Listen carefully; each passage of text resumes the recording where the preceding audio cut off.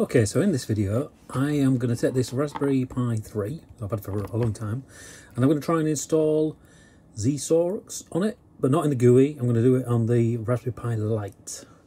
Okay, so first things first, the easiest way to image a Pi is using the Raspberry Pi Imager. So I'm going to download that from the site here. Okay, so now I've got it installed. I can go into that, run it, and choose the Raspberry Pi I'm going to use. The OS I'm going to install. Now I am not going to install with a desktop.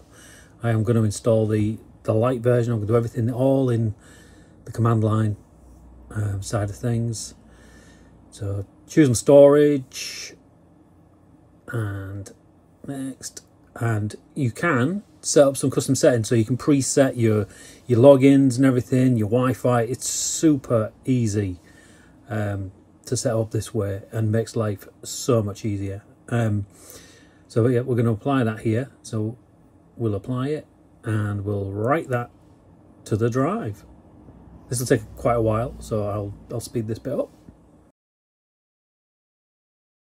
Okay, so verifying, make sure everything's right. Yeah, all done. So that's it. That is now ready to put into the Pi 3 and begin trying to set this up. Okay, so here we are. There's the card. I'm going to put it in and just slots in. There we go. And once in, we can boot this up and then we can try and connect to it.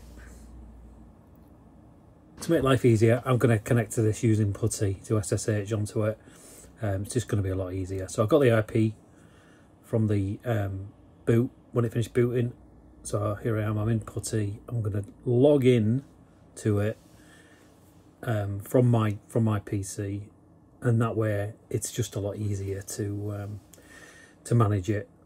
So I'm logging in with those credentials that I'd already set. So there we go. Yeah, I am logged in now with SSH across to the Pi 3. So we can start looking at getting the software over there and installed. Okay, so this is the installer I'm going to use. It's a Zesarux installer and updater. I'm going to download the .sh file, and that's what I'm going to use to get this on the Pi. Okay, so I'm going to use a secure copy from my PC. So I'm back in my PC's command line here. I know the IP address of my Pi, I know the username, I know the password, so I can use secure copy to copy the Zesarux installer over to the Raspberry Pi. So here we are, just enter the details in. If I get this right, it will let me copy that file over, which won't take long. Oh, something wrong here. Yeah, okay, yeah, typo.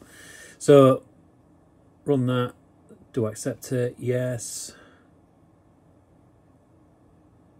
And then enter the password that I set in the setup on the Raspberry Pi installer. And there we go, job done. Files are installed. Back over to PuTTY now. So we're going to install Zesarux by running the shell script. So I can see it listed there. So we're going to run it with the bash / and then zesarux.sh. That is going to run it. So we'll do that now. And there we go. Okay, so option number 4 first is install essential build packages. I'm going to run that and let that complete. It's going to take ages, so I am going to skip ahead to when it's finishing.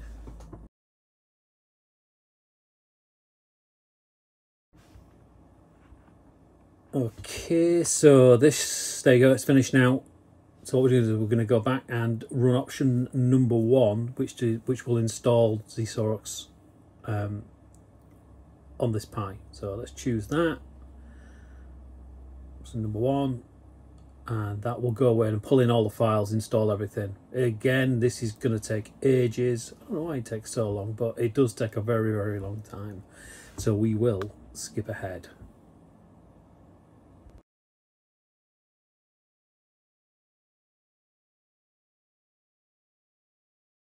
Right, that is now installed. Fantastic. So now we can jump over to the Pi itself, and I'm going to run it directly. I've got it plugged into a monitor, etc. So let's jump over and have a look at that.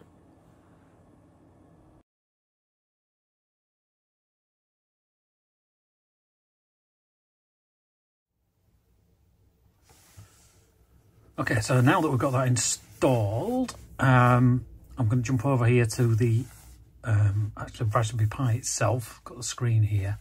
So I'm going to see what happens if we try and run Zesarux from the Raspberry Pi Lite install. So I'm kind of curious what it's going to look like. So let's give it a go. So we'll log in. Okay. Password. Right. Okay. So we're in. So where are we? Are we in the right place? I think it's in the. I think we should change to the source. And I think there's another folder in there. Let's have a look. Yeah. CD. Zesarux. Okay. Yeah. And then I think it's another level. Yeah. Yeah. Source again. So SRC again. So let's have a look. So now we're in here. Should be all the applications, etc. Yeah, there we go. Everything is in here. So let's try and give it a go. Now, as I understand it, you have to do like a dot forward slash to make this run, because I haven't added it to the path. Oops, typo. Can't type and talk. So Zesarux. Okay, let's give it a go. Hey, look at that. It works. Oh, cool. Yeah, so we've got like a different, it's different to when we do it on Windows. We've got a, yeah, no, I don't know whether it does that or not. We've got a temperature of the CPU there. That's cool. Right, let's see if we can get rid of these messages. So we've got an error for audio. Okay. Let's see if we can get rid of that. Okay, let's select English language. Do you want to enable real video? Yeah, okay, we'll do that. Do you want auto save? Yeah, might as well.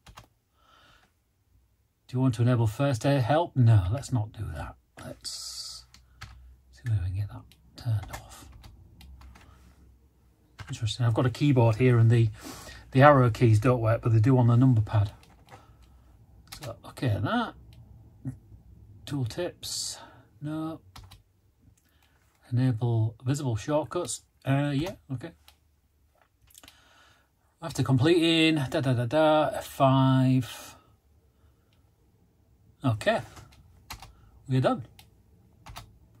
Okay, so there we go. So we're off. We've obviously got a ZX Spectrum loaded up there. So let's see if we can change the machine to, I don't know. Let's go for a +2. +2. Yeah, well, 128K. Let's go with that. Yeah, awesome. Very small on the screen. Let's look how you get the menu up. F5. Let's go for settings. Can we make this any bigger? Main window, maybe. Window zoom. Let's go full screen. That's slightly disappointing. Why is it doing that? Let's change the Windows zoom. It's on. I can't do anything on that. I'm gonna be able to exit out of full screen. Exit full screen. Change Windows zoom. Let's go 4. Too big. So 1. So let's go 3 then. There we go. That's a bit better. I thought you'd be able to get full screen without all the everything showing in the background, but auto change zoom big screen. So what happens if I go to full screen now? Yeah, okay, well I'm not going to worry too much about that for now. Let's go back. Sorry, I want that in the middle again. Settings, main window, full screen, off. Settings, zoom, it's got 3. Okay, that, yeah, that'll do. Okay, so there we go. That is running. So now I want to copy, I'll copy a couple of games over and we'll give that a try and see what happens.